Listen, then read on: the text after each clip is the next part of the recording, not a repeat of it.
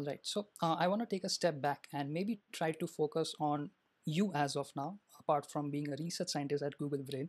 So I want to focus on Natasha Jaques and trying to learn more about what really intrigued you to pursue a PhD. What was the reason that you thought that, hey, I wanna give up 5 years of my life and put myself into a position where I won't have any other life? Why did you? What really intrigued you for doing a PhD? I don't think the answer is going to be so great, but I think it was basically like, so I was in undergrad and I didn't really, it's sort of a random walk over opportunities is really what it was. When I was in undergrad, I was really good at school. I liked school. I was always like that annoying, like, I know the answer, like student, right?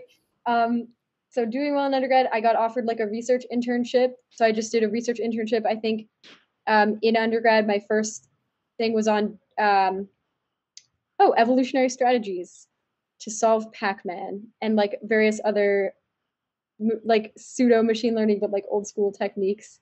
And then just did a few more research internships across different areas. I did more like I've done a lot of like uh, digital signal processing, like music stuff, weirdly, which I was not as into. And then eventually end up going to a master's degree because that just seemed like the obvious next step. Went to a PhD from there. That was another obvious next step. And so things evolved. Yep. Right, right. And how did you decide the thesis of your PhD? Was it something that someone suggested, someone uh, maybe inspired you to do it, or was it something like how did you pick up your topic that, hey, this is what I'm really motivated, this is something that I really want to do, and how did you end up deciding? Did you have any unsaid uh, other thesis topics that maybe you and advisor only knew, but you didn't end up publishing those things that, hey, this is a scrappy idea? Yes, we did. So I actually, okay, so I interviewed for my PhD with Roz's group at MIT with the following idea. I wanted to make an autism prosthetic. So I wanted to have Google Glass look at the images of the person you were talking to, detect their facial expression, and display it to you. So it would say, "This person seems bored. Maybe you should stop talking right now." Something like this. Um, and I just found this. I thought this was going to be so cool. It was much more of an HCI project. The facial expression recognition was not a key focus of the project. You probably use a pre-existing tool. By the time I joined the lab, that was in March or something. By the time I'd actually joined Roz's lab in September, someone else had done that project. I think he actually started a company out of it. So he was at Stanford. I forget Oh. his name. I'm sorry. But so that exists, the autism prosthetic Google Glass thing. Although I guess now that Google Glass doesn't exist anymore, I don't know what happened. But that was the idea. Had to pivot. Took machine learning my first semester, and I think you know what it was. Okay, I was originally doing much more like. Okay, I'll tell you the whole story. I'm getting excited about this now. Yeah, So definitely. I did an undergrad in both computer science and psychology. And I was pretty, psychology was having sort of a replication crisis um, where studies weren't replicating. And a lot of what I learned in my undergrad was like stuff Freud said, which is to me like not good science. It's like closer to philosophy. I could argue about this, people will be mad, but like it wasn't rigorous, right?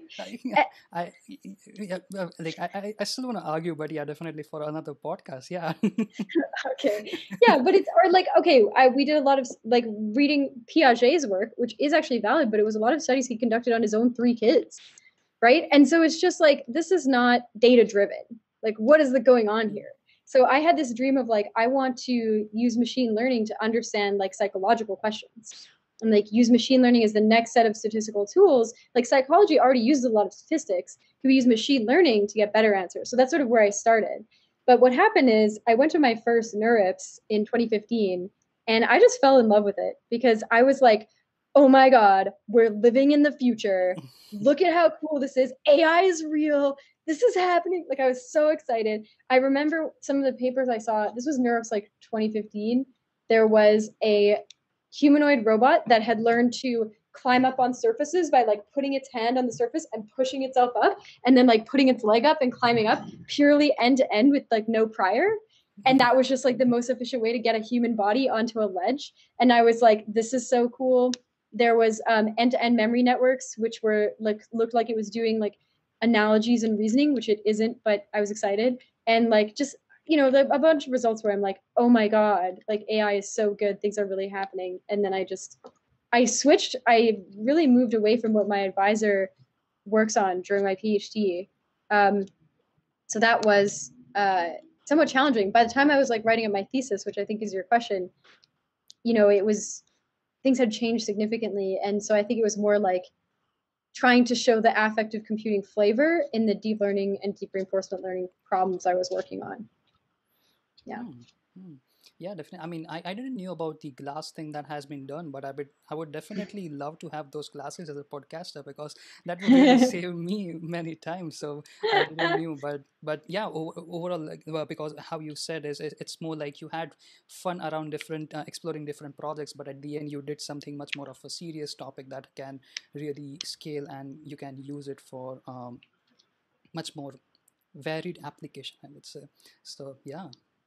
Yeah. And so this comes back to a question of like, what kind of impact do you want to have with your work? Because actually, like my original affective computing work, we did a lot of work on better models to predict happiness and health and stress in people, given their like everyday data from their smartphone or their wrist worn sensor and stuff like that.